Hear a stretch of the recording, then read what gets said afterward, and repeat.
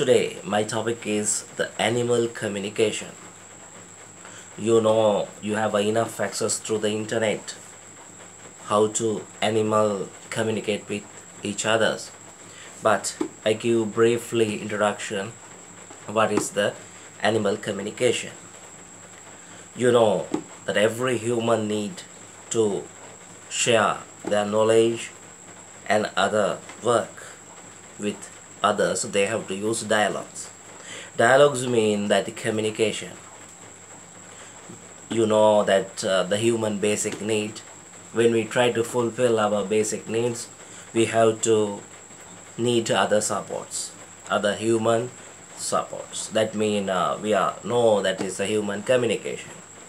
But now you have a question: how to animal fulfill their basic needs, especially sex and food and shelter.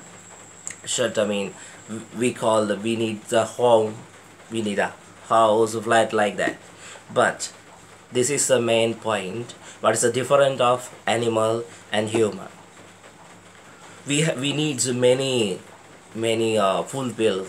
We need many things to fulfill our life. Fulfill mean when we try to success our any point, we have to share with that others, and we need other people's support. But that animal don't have any language to discuss with their colleagues, but they are protect their generation, they are protect their kids and other colleagues, and they are the female parties. That is the main point of animal communication.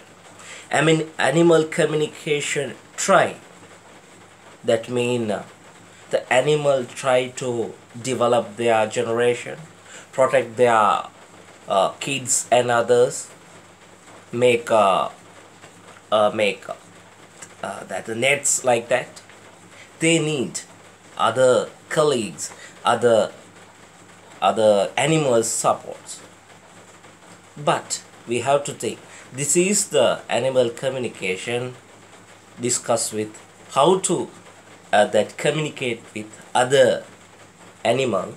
We call this that animal communication. Again I explain this. You know that a human need the other persons, other people's support, as well as that animal need to develop their generation, find foods, and make some suitable place. These 3 points have animals basic needs. We call this is the main point. Example, we call this only 3 point need that animal. Then how they try to fulfill their basic need, they using some communications way. We call that animal communication. I think briefly you can understand what is the animal communication. This is the most important thing in animal communication. You have to use many videos, then you can understand how to bird do their communication, how to bee. You know, let's have the big communication method in bee. You know, that's have another many, the elephant, crow, and seabirds, and blacks, that fish, dolphin.